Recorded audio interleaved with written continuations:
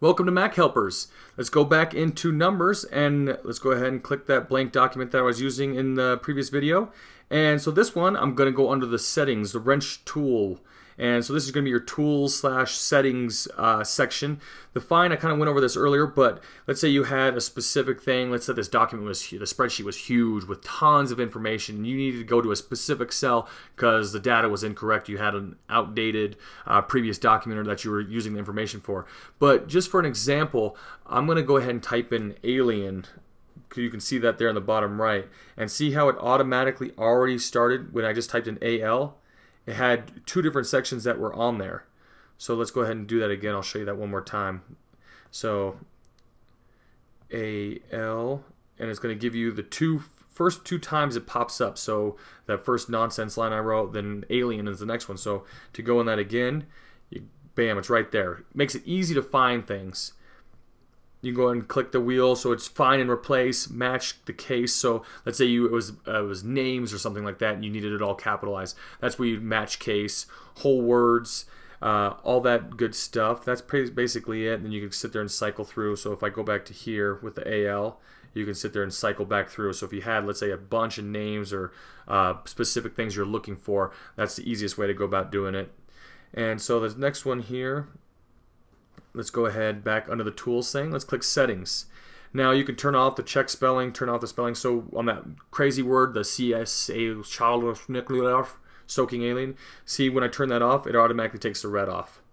So I always leave check spelling on. It's just easy. Comments is cool. You can turn comments on and off. It's just kind of, it helps if you're collaborating with a couple different people on a spreadsheet. You can add a comment, and it just allows people to kind of look at what your ideas were. So like, let's say you were kind of tossed between two different ideas. The comments are cool in that feature.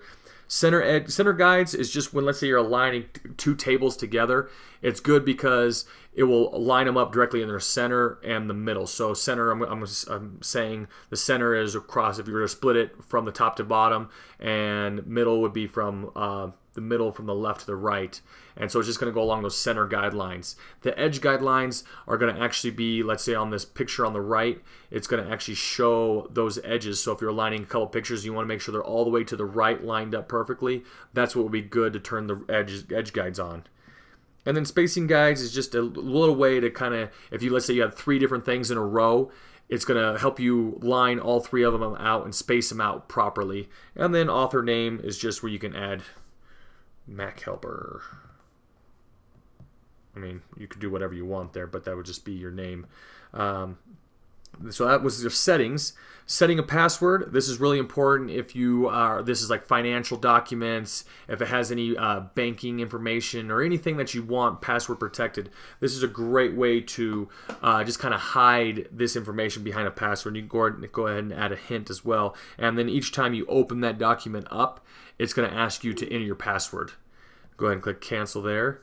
And then the next thing is, go back to the toolbar, is the print. So if you wanted to print something and you have this set up to print wirelessly, you can go ahead and just change how these things look. You can split it onto a couple different pages. You can shrink it down, or you can just hit the auto fit and it's going to match that page directly to one page. You can go ahead and click landscape mode, see how it automatically did it to 2 different pages. And then you could shrink it down. Let's say you really wanted it on one page. Or go back to portrait. And then if you, let's say you had a bunch of documents, see how it's kind of outlining? Or I can zoom in and show you, because it automatically splits it to page like 1, 3, 4. And we make it really big, it's going to make it just put it on all of them. But I just click on auto fit. That's the best way to do it. Then you could print off the different sheets as you see fit. Click on the settings. You can add page numbers, turn page numbers off. See how it's the 1 there, pretty small. Turn those off and on.